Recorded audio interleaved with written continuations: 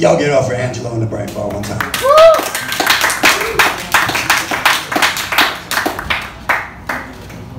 Mike and Drew, appreciate y'all. Yeah, I think Caprio might pull it off. He might date everyone in 2020.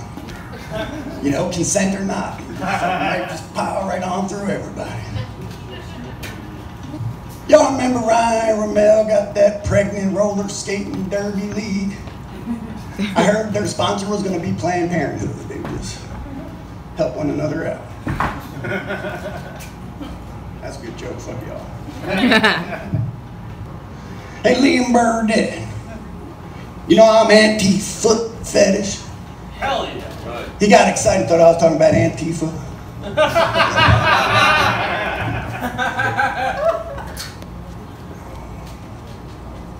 Logan Paul calling out Conor McGregor. First of all, he's got like 40 pounds on Conor. Trying to play the high road. Oh, the guy punched an old guy in the head, yeah, that was a jerk-off move. But this fella interviewed corpses, right, in suicide forest. Y'all heard about that? He's trying to play the high road. If Logan Paul and his brother were locked in a cage with me, I would break 416 bones in less than a minute. And I got a broken neck and I got to hobble my ass up here every week. Don't call out a professional, you look stupid. You know, when I was a youngin', my daddy used to say, when he ever see a little newborn baby, he said, Tadpole, look at that little bitty baby. She's fresh out the box. Yeah, and I didn't know how funny that was till I was an adult. I was 6 years old. I was like, fresh out the box, okay. Like a new toy. He was talking fresh out the cooter. You know what I mean? I didn't know. I was 6. Something like that. My daddy taught me how to handle myself and the weapon. I never seen him hold a gun, but he taught me how to use any kind of weapon. He did 2.5 tours in Vietnam. First thing, you never ask a Vietnam vet how they did a half a tour. It's not smart. I was 6, I didn't know. I was like, how'd you do a half a tour? He's like, I don't know, everyone got fucked up, I guess. But he taught me, he wanted to make sure I knew how to handle myself if some stuff went down. And we were at the arcade, you know, they had them little pellet guns back in the day, you'd have to shoot out the star.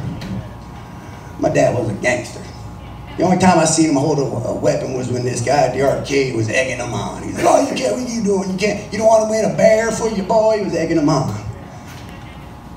And my dad turned and looked at him, he said, I could shoot the eye out of gerbil of Richard Gere's asshole from 1,000 yards.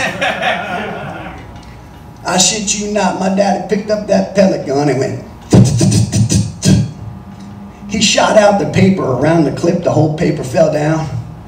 My daddy turned to that boy and said, you give my son the biggest damn Fozzie Bear you got. I like Fozzie Bear, that's the story about my dad, I like Fozzie Bear. I went down to Lynchburg, Tennessee, where he was from, and then I went up to Nashville, and I was hitting on some country girls. I thought I'd mix up the swagger, you know what I mean?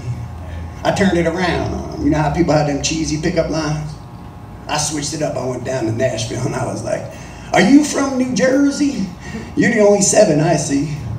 That's just a joke, I love Jersey girls, I'm gonna marry me one. I love you, Brighton Bar, good night.